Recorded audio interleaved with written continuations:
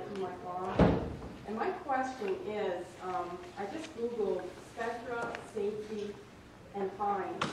And I came up with a whole bunch of stuff, and I would encourage anyone sitting here right now with a smartphone to do the same. For people that learn from incidents and consider, I heard tonight that they consider safety the most important thing, they were fined $15 million by the EPA for dumping PCBs from compressor stations along a Spectra pipeline. I worry about the water here, because if PCBs get into the water, it's a disaster, and I'm from New Jersey, and I know what I'm talking about. There's no transparency in this company, and they send people to meetings like this forgetting entirely about things that occurred to Spectra. Their last fine was in 2012, according to my research, and that was for failing to report on safety issues. So it concerns me that a group such as yourself doing this good work would actually try to elicit that information, and it's kept from you.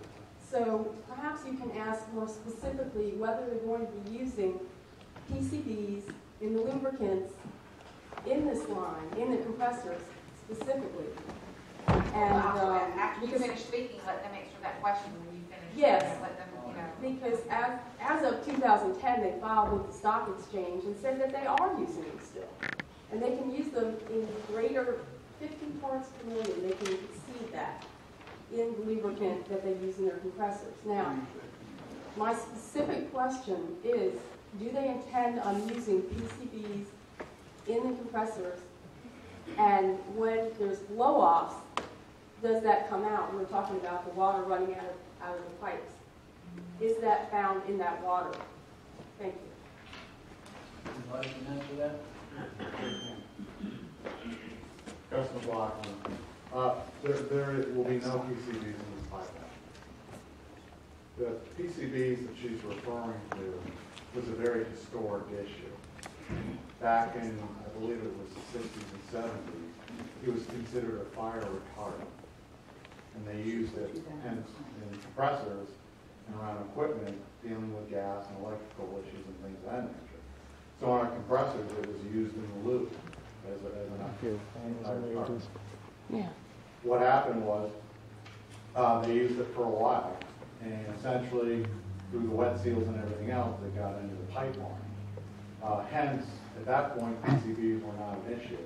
And once they became an issue, we entered into a consent order with the EPA to clean up our pipeline.